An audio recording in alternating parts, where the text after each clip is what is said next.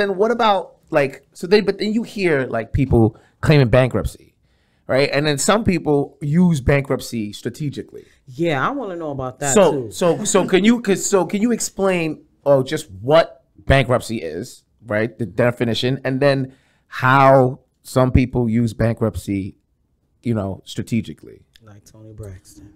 Like Donald Trump. So 50 Cent. So listen, it's strategically. You said it. You said it better than myself. Right. And I haven't said anything yet. Yeah. but so everything. This is the way I look at it, right? If you know you have a business, right, and you owe, let's say, $500,000, and you're producing $100,000, does it make sense for you to pay that $500,000? Or to go to a lawyer and say, hey, listen, I think this year I'm going to file bankruptcy. For the business or for it has to be personal? Either or. Okay. Business or personal. Or even, let's keep it simple, personal, right? Listen, I lost my job. I'm not making any money.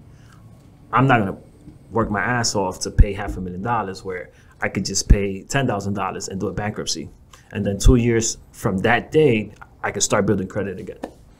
Oh, okay. So that's a different conversation. So then what stops somebody from, like, let's say, like, you start how long theoretically, like, how many years would you be able to go from starting a credit to a 700? Is there a way to do it in 6 months, or is that impossible? Like, you need to have a 5-year track record, or you know what I'm saying? Like, no, it's not impossible. So you could do it in 6 months. Like, you could raise your thing 400% points. So it depends where you stand. Right, because let's just say, let's say your credit score is at 300, 400, or 500.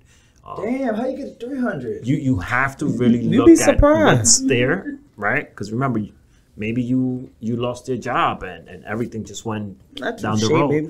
But it really depends where your credit stand.